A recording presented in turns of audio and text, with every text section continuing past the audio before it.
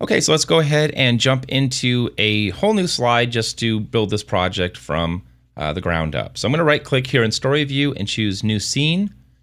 And that brings up a thumbnail for a new slide, so double click it. And let's go ahead and just start out by building our initial buttons. So I'm going to insert a simple shape. Now pretty much anything in Storyline can be a button. You can use text, you can use shapes, objects, images, characters even, pretty much anything.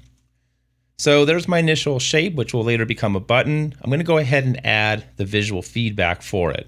So for the visual feedback, we're going to add states. States like the hover effect, right? What does the learner see when they actually mouse over that object? Well, maybe it gets a little bit lighter.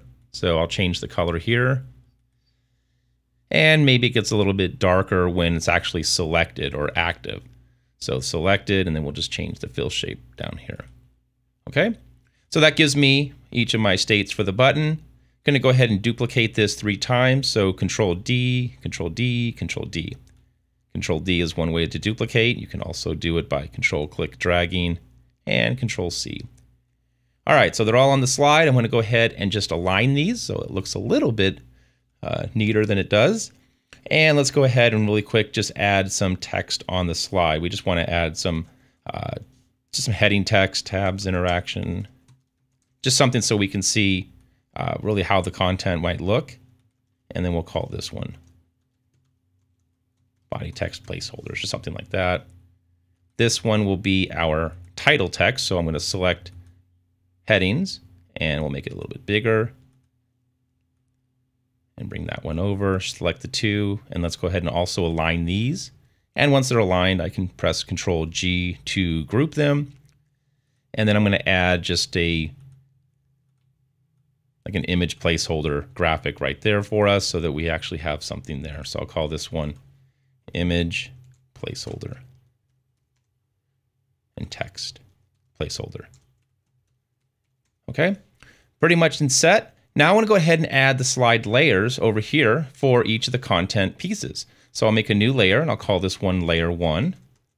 Okay, and there's nothing on it, but I'm going to return to my base layer so I can copy the 2 placeholders that I just set up. So Control C, come over here to layer 1, Control V to paste them. And you'll also notice that the base layer objects are showing through. Well, if I come down here to base layer objects, I can actually expand this little arrow and I can deselect those 2 objects from the base layer. These are actually on this base layer right here, but I can turn off their visibility from the slide layer.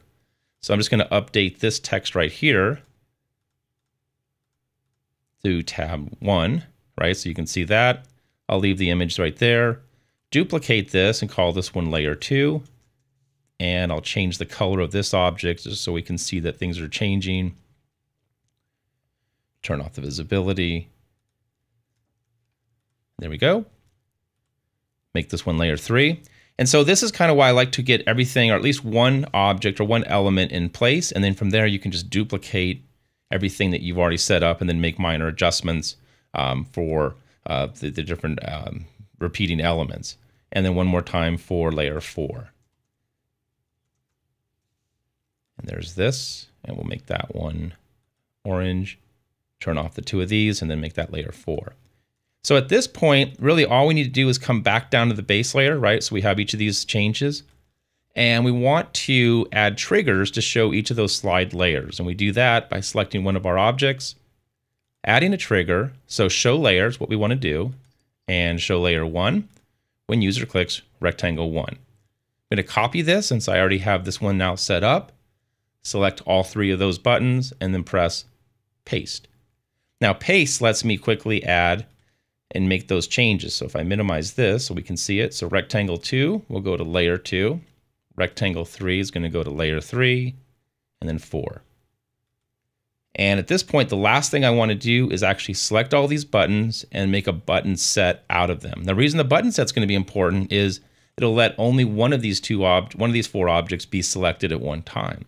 Let's go ahead and preview, and let's go ahead and test our file. And you can see how only one of these buttons at one time is selected. That's the benefit of the button sets, and each of our content pieces is loading. Well, folks, that's all there is to building a tabs interaction in Articulate Storyline.